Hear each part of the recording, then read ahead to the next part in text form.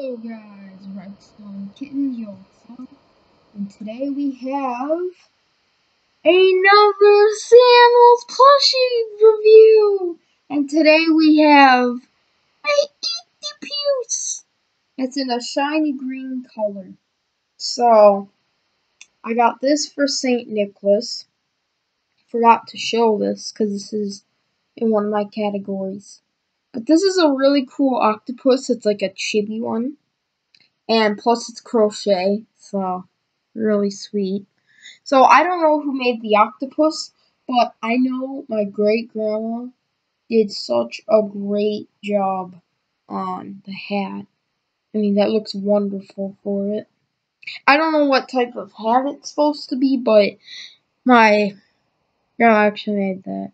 My great-grandma did, who had died. But yeah, she made that hat for the octopus, so I'm definitely very happy about that. But I really like this sea plushie. It's awesome.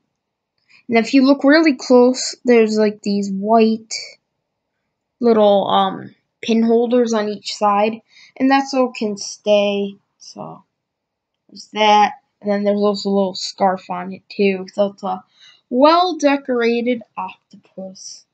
So I really like him a lot. And I think he should definitely be in my sea animal collection. I mean, I'm gonna be doing more plushie reviews. This is just like the first part.